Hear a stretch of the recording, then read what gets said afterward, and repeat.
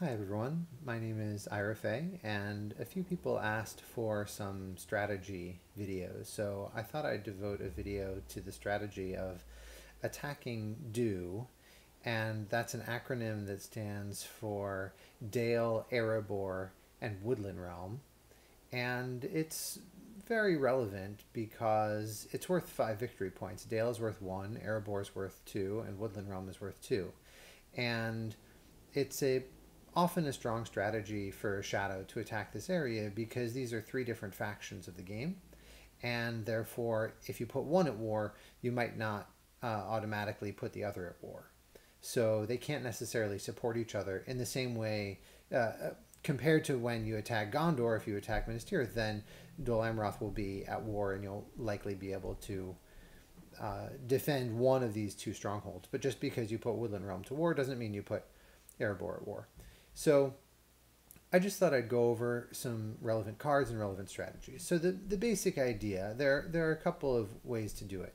One way is you muster a little bit in Dol Guldur, and then you just move this army up to here, 3 moves, and then you besiege Woodland Realm. This is a relatively small army, but it's a good way of getting the elves to war early if you want to be able to bring in the Witch King. So that's okay. You can often maybe even devote one muster to it, get an extra elite. And if they don't manage to reinforce Woodland Realm, then this force can certainly take that force, reasonably likely. That's an okay way of doing it, but then you'll probably need to bring in more units. Almost certainly will need to bring in more units to take out these other, certainly Erebor and maybe even Dale, depending on the status of the dwarves. So another way of doing it, it takes a little longer, but allows you to bring a larger force in. So that way typically involves bringing this army from Barad-dûr down to Gorgoroth and then up to Mornon. And then from there, you march all the way up to get to Old Forest Road and then besiege Woodland Realm. So that's quite a lot of movement, and it'll probably take you 2 or 3 turns of the game. But the issue is it's relatively difficult for the free people to defend against this. It requires at minimum 4 musters of the elves to start to put an extra unit in Woodland Realm. And so that's why, even though it does take you a while, it can still be an effective attack even if they see it coming. So I wanted to cover a few cards from Shadow that I find relevant. So some early muster cards like Pits of Mordor allows you to put some units in Dol Guldur, or Mount Gundabad if you want to march these units in. Similarly, Orcs Multiplying again allows you to get 3 here and 3 there. So those are 2 early muster cards for Sauron. Another 2 good muster cards for the Southrons and Easterlings are Many Kings to the Service of Mordor. That allows you to put 2 here and 2 here, and then you have a total of 10 units that will combined allow you to take Erebor out pretty reliably. And also Horde from the East. This lets you put 5 units into East Rune. You can merge this army, and now you have 9 units. So those tend to be some of your most relevant mustering. I included there are a bunch of sort of in the field mustering units. I included particularly half-orcs and goblin men because it includes an Isengard unit, which is otherwise quite difficult to get up here, but it allows you to turn on cards like Fighting Uruk-hai or any of the combat cards that involve like Devilry of Orthanc, and allows you to use those sorts of combat cards. So this is a good one to think about, though this is pretty much always a good card anywhere you're going to attack. So the other cards that I wanted to call out here are some of the movement cards. So this does require quite a few movements. So any card that lets you move using a Palantir is useful. Now, the Shadow is moving, requires all the nations to be at war, so you might not have that early game when you're executing this movement, but depending on your muster situation, you might. And it can still be useful if you've gotten close, or if these armies aren't quite merged up yet. It can still be a useful card to have. And similarly, Ring Wraiths are abroad. It's always a good card, but it is relevant here because you're tending to execute a lot of movements, and so extra cards that give you movement might lead you to go for this path. Okay, the other cards I wanted to call out were two combat effects. Obviously, there are a variety of good combat effects, but these Mumakil combat effects are very powerful. So, +1 with no drawback just to your combat roll, and then if you do more hits than them, then you get an extra hit on top of that. So these are just very powerful combat effects, and if you manage to get the Southrons and Easterlings up to Erebor, you probably have drawn one of these by that point in the game. It's a good combat effect to be aware of. Obviously, that's also useful down south if you play Corsairs of Umbar or these guys are coming in. That's a useful thing to keep in mind. Obviously, the extra movement is quite good too if you need it in a pinch to reinforce something from these sort of mustering points into here. It can be a potentially useful reinforcement. So the basic idea for Shadow is pretty straightforward. Go after the Woodland Realm, then generally don't provoke Dale yet. Go after Erebor, and then once all of these are besieged, then attack Dale in the end. So that's how you're going to get your last victory points. Putting the elves to war obviously will allow Free to reinforce the other elven strongholds. So it's possible that while you're executing these 5 or 6 half movements, you can also be executing like 1, 2, maybe something like this, 3, 4, and you can get, sorry, this would also go on 2. And now if Free people have not mustered the elves at all, you can besiege 2 elven strongholds before they manage to muster in extra elves. It doesn't always happen, but it's something that you can plan for if you're going through all of these extra half movements. Usually you don't have a shortage of useful things to do with half movements. These armies can move in to here, and you can either get them to Umbar or West Rondor. Those are good options, and these armies can start getting into position as well. So you're gonna attack the Woodland Realm. Then after that, you're gonna get Erebor under siege, and then after that, Dale. The reason why you're not gonna attack Dale first, probably, is because you don't want to put the north to war, and you don't want to give these units a chance to retreat into the strongholds, where they will do a lot more damage and be a lot peskier. So if, of course, the north is at war, then you certainly want to take out these locations. One thing to consider is how to deal with this unit in Carrick. If the north is nowhere close to war, and you want to just take out Woodland Realm, great, go ahead. And if the north is still not close to war, go ahead. Leave one unit maybe behind in Woodland Realm and continue on to Erebor, hopefully merging in this army, and then eventually take out Dale. And then this one army, yeah, they'll eventually be at war, but it'll be too far away for them to do much.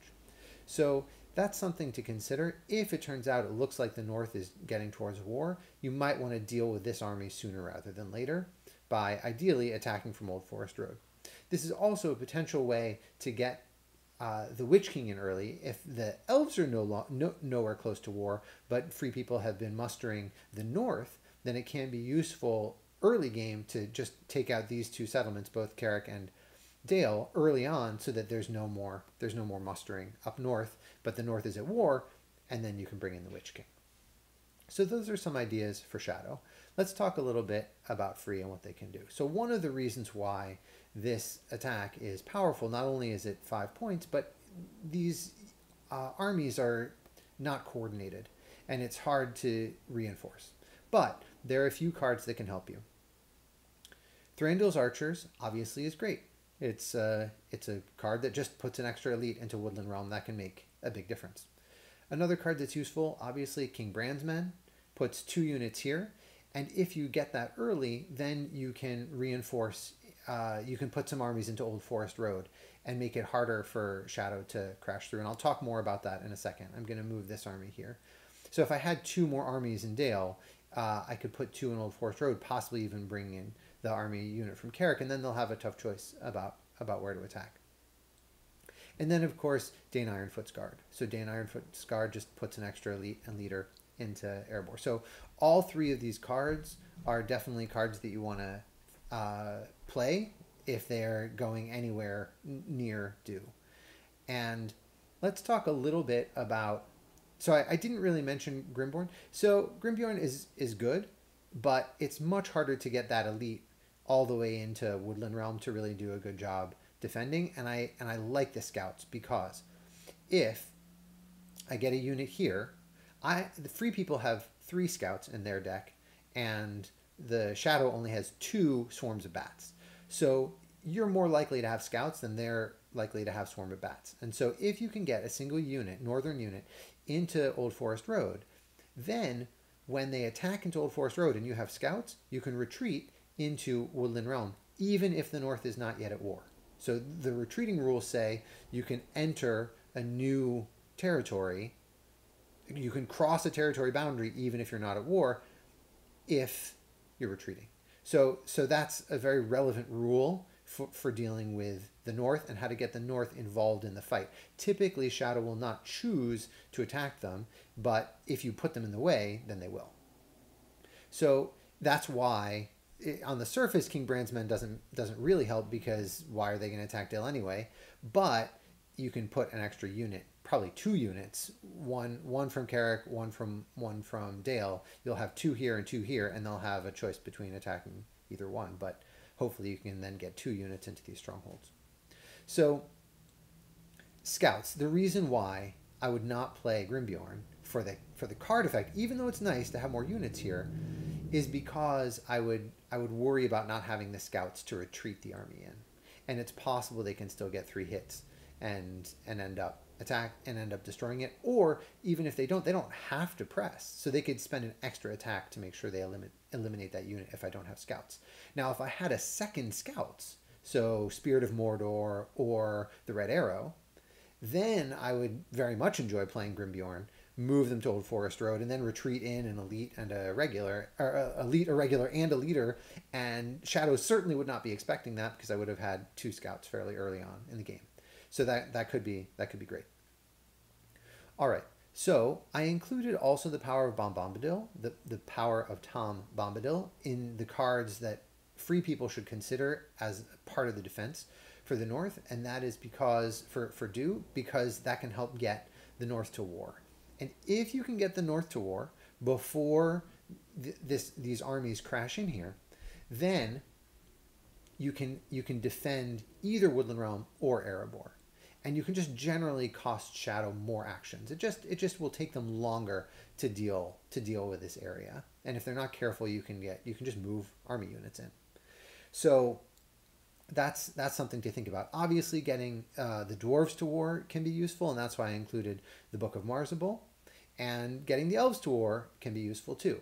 So anytime you can get these to war, then that's good. It can help defend these units, but you have to be careful, because it's a little bit of a double-edged sword, because if you do it too soon, then they can get the Witch King into play very quickly. And so it's a tricky choice. I don't think there are any very clear-cut answers, but it's something to keep in mind.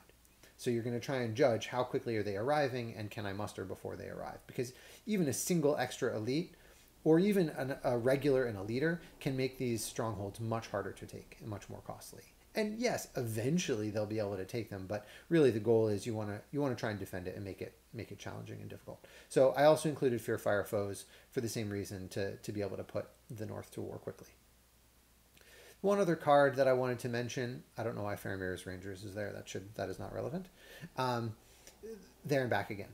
So normally, we're going to keep companions in the Fellowship in general to defend against corruption. But if you see There and Back Again in your hand, and you still have Gandalf, so you might get to cycle a character card, then it might be worth it to play There and Back Again and put Legolas or Gimli into the Woodland Realm. And typically we would pick Legolas, because Legolas has the ability to muster the elves with any die. So if the elves are already at war, then go ahead and take Gimli, because Gimli can go to Erebor and do that same effect.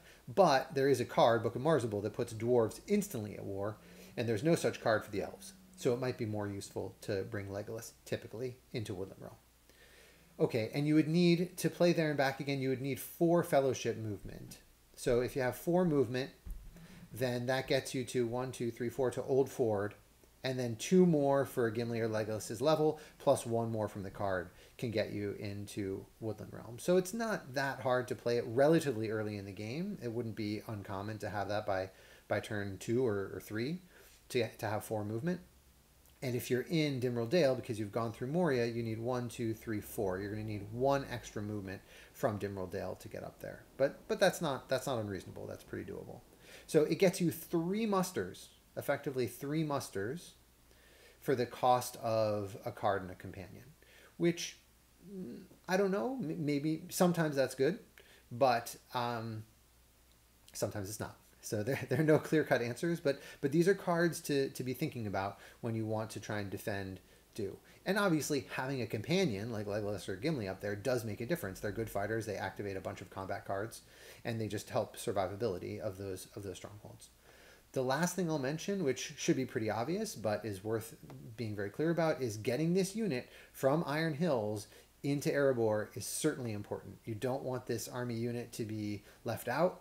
The difference between 3 units or 4 units in there is non-trivial. That can really make a big difference, both in the amount of damage that you can output and in how long you can survive. So make sure you get that unit into Erebor with half an army movement before Shadow arrives. So that's a quick introduction to the Do strategy. I welcome additional comments, and if you have any suggestions for how to play this or other thoughts, I really welcome them. And if you have suggestions for game logs or other strategy tips that you'd like me to do, feel free to leave it in the comments. Thanks so much.